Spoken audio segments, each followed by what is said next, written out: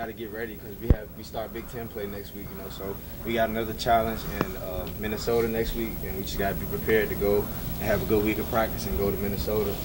Mackenzie Milton hurt you with his arm and his legs today. What was the toughest part of trying to contain him? What was he able to take advantage of? He was able to, like you said, he was able to use his feet very well today. You know, we knew he was a very capable quarterback of scrambling. You know, but we didn't do a great job of keeping him inside the pocket. You know, that was one of our keys, is to keep him in the pocket because we wanted to make him beat us in the pocket. But we obviously didn't do a great job of that.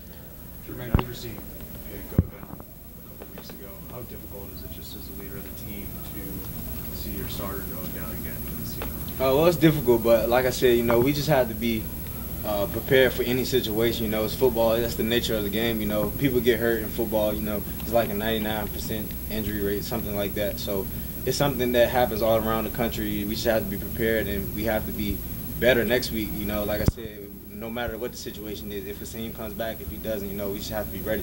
How much was it, the emotion of it? How much was it in terms of the offense sort of not, you know, sort of stalling without Kasim and stuffing the runs that sort of tired out the defense? You guys were on the field a lot. We were on the field a lot, but like I said, like I mentioned, we have to be better. You know, no matter what the situation.